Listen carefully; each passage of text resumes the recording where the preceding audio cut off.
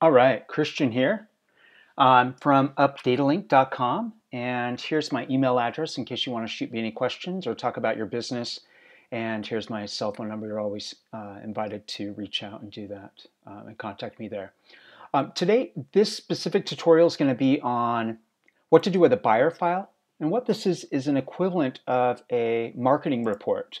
Now, companies spend a lot of money every year to do marketing reports, and really what is the point of that? The point is to find out, okay, who is buying my product or service? And this is very important for a variety of reasons, but it's the starting point when you're matching your leads or appending data to your information. You want to know, okay, how do I filter and sort? How do I know my demographic for my service and my lead flow and my product?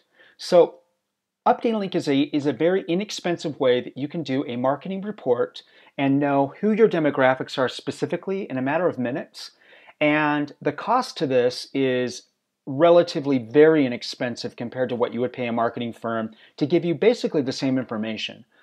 There are subtle differences, but we can go into that maybe on another tutorial. But to match your buyer file, which is the very first step when you're ranking or filtering your leads, you're going to want to do this before you rank your daily leads or your weekly leads. You're going to log in. You're going to use the match a lead list. You're going to put together a buyer file. Oops, I don't have the information there.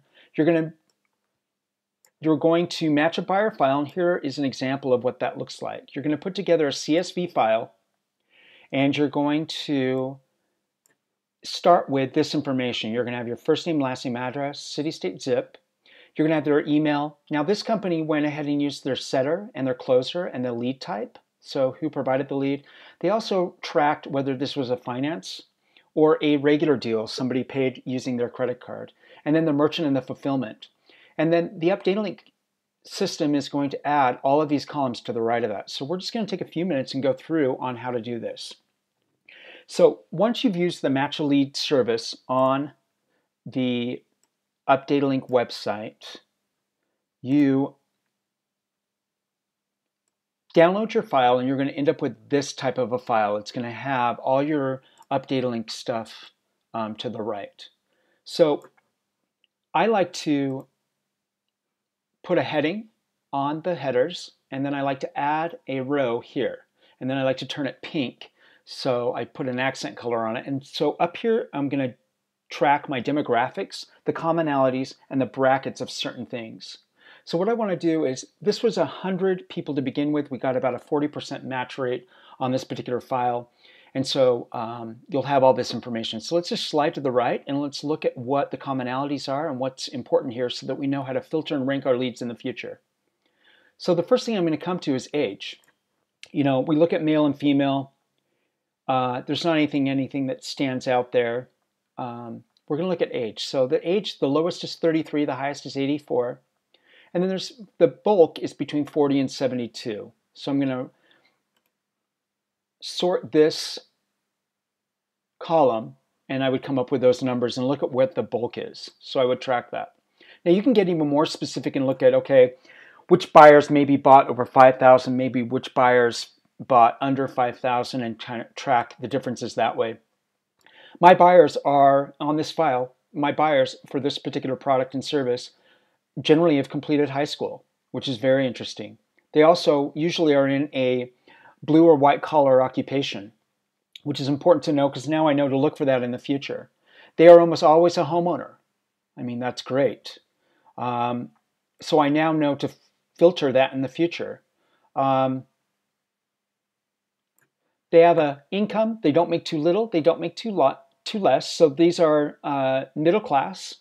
Their net worth is between 50 and 250, and they sometimes go out higher than that. Now you're going to want to make sure that you take out any cancellations out of this buyer file to make sure that it's just buyers that stuck with your program. Credit rating right in the middle. If it leans to one side, it goes up above 800. And these people have established credit. So what this shows me is that these are middle-class Americans, and they have established credit, which tells me that they have something to lose, and that's probably why they're looking at this opportunity, because they want to make more money. And so they're interested in your product. Now, they don't make too much because then they're comfortable and then they don't have to be compelled to buy. So they're always credit card holders and always credit card users. And we come across, they like to make investments and they have a personal investment interest. We come across, this is interesting, they have usually one or less child. So they're not dealing with too many children, which means that they can probably focus. So you know that that's important as you filter in the future. The homeowner thing, which we've covered, we only have 2 renters in here. And then I like to mark up my file, according to this. So this is mortgage information. You're going to look for anything that stands out. They're a mail order buyer and a mail order responder. And then they're also, now this file does not have ethnicity and English in it, but according to the other file that I ran with this one, that was the case. They were typically Western European, Protestant in religion, and English.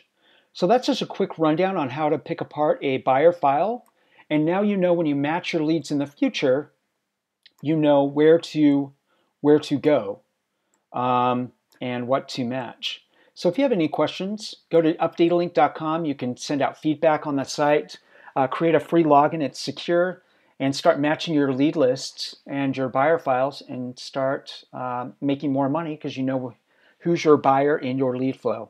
Again, my name's Christian. Here's my email address and my cell phone number if you want to reach out and talk to me. Thank you.